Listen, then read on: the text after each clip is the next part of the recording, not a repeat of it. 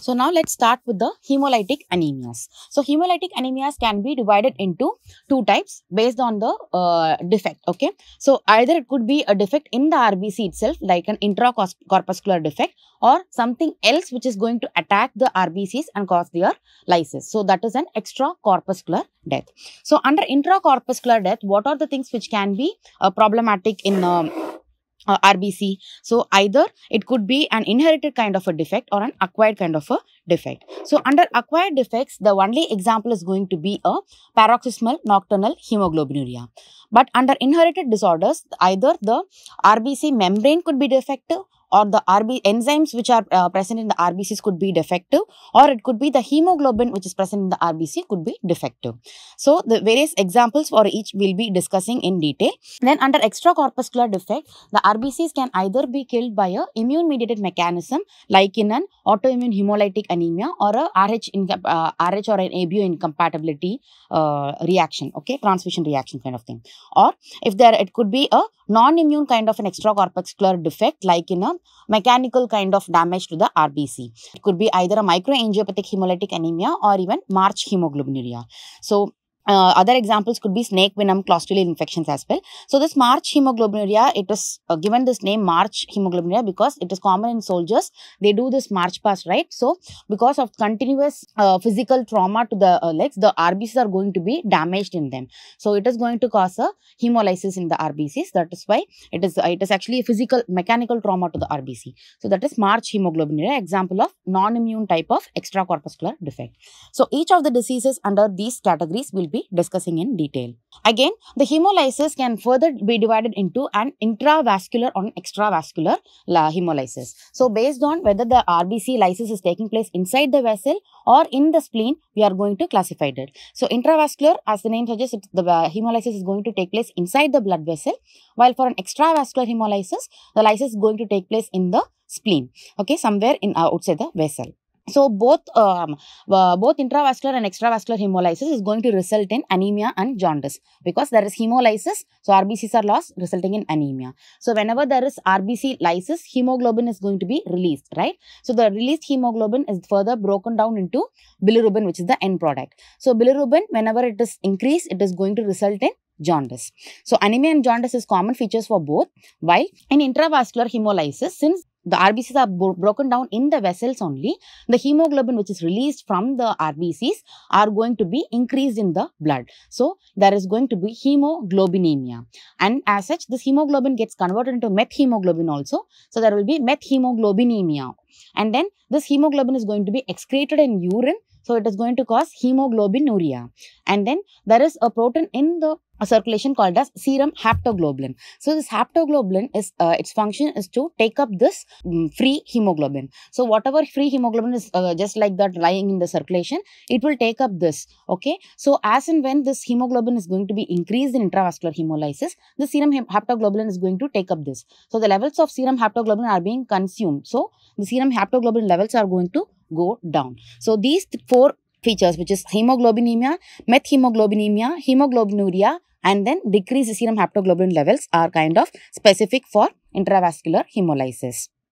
The example of intravascular hemolysis will be microangiopathic hemolytic anemias. So the examples of microangiopathic hemolytic anemias will be hemolytic uremic syndrome, thrombotic thrombocytopenic purpura, DIC, disseminated intravascular coagulation. So all these three, there is going to be a damage of the RBCs in the vessels. Then in extravascular hemolysis, if you see, there is going to be some defect in the RBCs because of which or it could be because of autoantibodies against these RBCs. So all of this is going to cause a death of the RBCs in the spleen. So the RBCs, when they are passing through the spleen, they could not be traversing through the sinusoids of the spleen. So that thing, or because of the autoantibodies, the RBCs are going to be lysed in the spleen. So because of that, it is going to be called as extravascular hemolysis. And because the spleen is the organ in which the RBCs are being lysed, there is going to be organomegaly. So hepatosplenomegaly will be seen in these patients. Okay. So the examples of extravascular hemolysis, the most of the hemolytic anemias are going to fall under this extravascular hemolytic category. So sickle cell anemias, thalassemias or hereditary spherocytosis, all of these are going to be examples of extravascular hemolysis. So let's start with hereditary spherocytosis. So hereditary spherocytosis is actually a intracorpuscular defect in the membrane of the RBCs, and it is an inherited disorder. So it is going to be inherited under the autosomal dominant inheritance. So every generation is going to be affected. So this diagram we already saw it, the RBC membrane structure, right? So this is the alpha and beta spectrum, along with we are going to have multiple proteins which are arranged. So in this hereditary spherocytosis, it is going to be the ankyrin protein which is going to be mutated. So the most common mutation in hereditary spherocytosis is going to be ankyrin mutation. The second most common is going to be the band 3 mutation. Okay. So most common mutation in hereditary spherocytosis is going to be ankyrin more than band 3. So the most abundant protein on RBC membrane, we already saw it is CD71 or glycophorin A. The most common mutation in hereditary elliptocytosis. So as the name suggests here, hereditary spherocytosis means the RBCs, rather than being biconcave, they are going to acquire a shape like a sphere, like a ball. Okay. So that is spherocytosis. While hereditary elliptocytosis is another inherited condition in which the RBCs are becoming elliptocytes. Okay. So they are becoming elliptoid. So the most common mutation in hereditary elliptocytosis is going to be alpha spectrin. Okay. So this one is going to be mutated in hereditary elliptocytosis. So what happens when ankyrin mutation is present? So ankyrin mutation, it was an autosomal dominant mutation, right? So ankyrin mutation is going to cause the RBC membrane is going to be altered here. So it is making it less deformable. The RBC membranes usually have to be very much deformable so that they can squeeze through the splenic sinusoids when they are passing through the spleen. So that is normalcy. But when there is a mutation in one of the membrane proteins, what happens is the RBCs, they become less deformable. So they are not able to pass through the splenic sinusoids. They'll be forming spherocytes. So the RBCs are going to be membrane is going to be defective, and they form spherocytes, especially microspherocytes. So microspherocytes, meaning rather than being biconcave, the RBCs are going to become smaller in size, and then their central pallor is not going to be there. And instead, the entire thing of the RBC is going to appear pink in color. Okay, so this is microspherocytes. So any difference in the shape of the RBCs, it cannot pass through the splenic sinusoids. It cannot deform. So it is going to result in extravascular hemolysis in the spleen. Okay, extravascular hemolysis in the spleen, right? So as such, the clinical features of hereditary spherocytosis is a triad of anemia, splenomegaly and jaundice. So anemia and jaundice was common for any hemolytic anemia, right? Apart from that, there is going to be splenomegaly because it is an extravascular hemolysis. As such, it is not specific for HS. It is just that it is seen in HS as well. It is also seen in the same triad is seen in sickle cell anemia also. And there is bilirubinemia, right? So whenever there is the unconjugated bilirubin excess, it is going to form pigment stones. Okay. Then the findings in hereditary spherocytosis, if you see, being an autosomal dominant disorder, you will have to elicit for a family history. So every generation is going to be affected here. And then if you see the CBC picture, the MCV is going to be decreased because spherocytes are smaller. They are microspherocytes, right?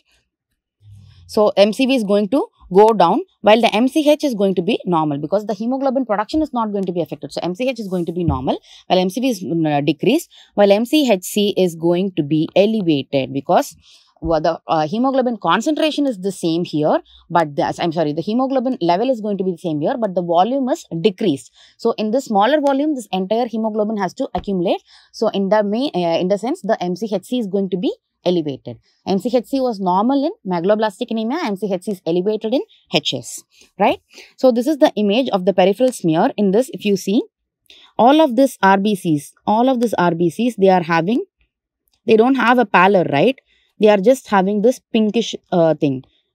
So uniform pinkish material is there. So all of these are the microspherocytes, right? So this thing about hereditary spherocytosis, these microspherocytes are going to be uniform in size and shape. So spherocytes are not specific for HS alone. Spherocytes can be seen in other conditions like G6PD deficiency and autoimmune hemolytic anemia. In fact, the most common cause of spherocytosis is going to be AIHA, autoimmune hemolytic anemia. Okay. We also see these spherocytes in G6PD deficiency, then snake venom kind of thing, clostridial infections, or even in this hereditary spherocytosis. So here, this microspherocytes actually are uniform in size and shape in hereditary spherocytosis, while it is having an altered shape, different size and shape in the autoimmune hemolytic anemia, right? So in peripheral smear, we just see this presence of this uniform microspherocytes. So osmotic fragility. So osmotic fragility is a test to test the fragility of the RBCs in a hypotonic saline. So osmotic fragility in HS is going to be elevated. Okay. So this is kind of a diagnostic test for HS.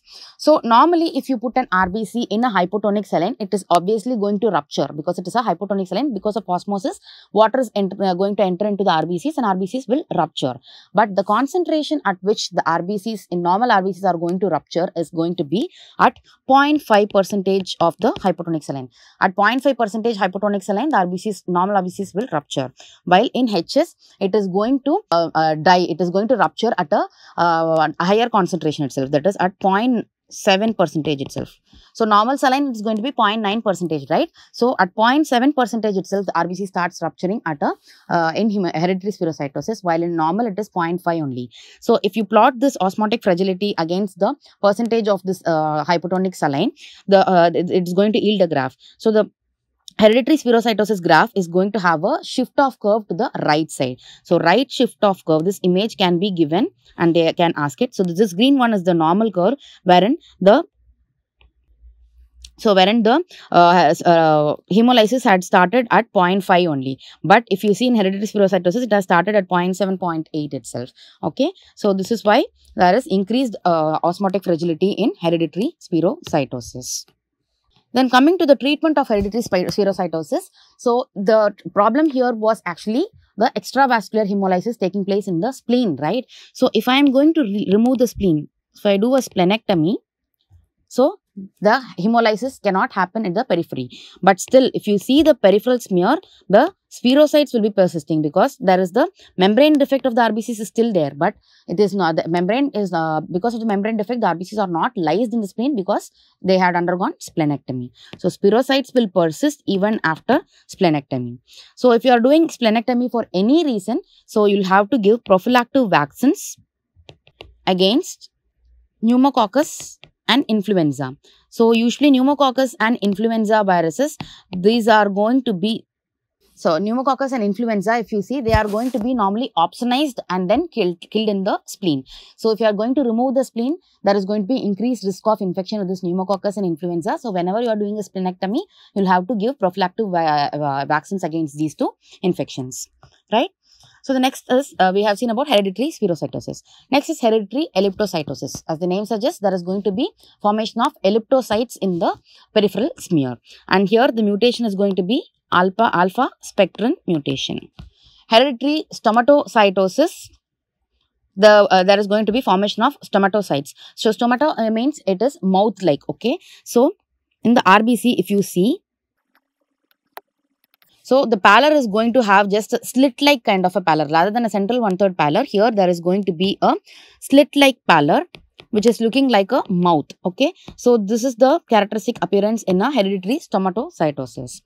Then we have acanthocytes. So these are again membrane defects. Okay. So acanthocytes and echinocytes. Acanthocytes are nothing but spur cells. Spur cells meaning these are on the membrane of the RBCs, there is going to be irregular spikes of irregular gap. Okay. So between the there is going to be random small and large irregular spikes occurring at random distance. Okay. So this is irregular spikes at irregular distance. So this is going to be called as acanthocytes or spur cells, and these are seen in A beta lipoproteinemia. Okay. A for A. Then we have echinocytes. Echinocytes are going to be called as Burr cells, and these are going to have regular spikes at regular intervals. So regular spikes are going to be there, small regular spikes at regular intervals. So examples of this is going to be burns and uremia. Okay. Bursel's B, Burns B. Okay. Burns and uremia. Also, both acanthocytes and echinocytes can be seen in any kind of liver disease or disorders also. Okay. In liver disease also, you can see this acanthocytes and echinocytes. This is the image of acanthocytes and echinocytes. So, in this, you see the RBCs is having random kind of spikes, small and large spikes at irregular intervals. Echinocytes here, if you see smaller, regularly spaced, regular spikes are seen. Okay.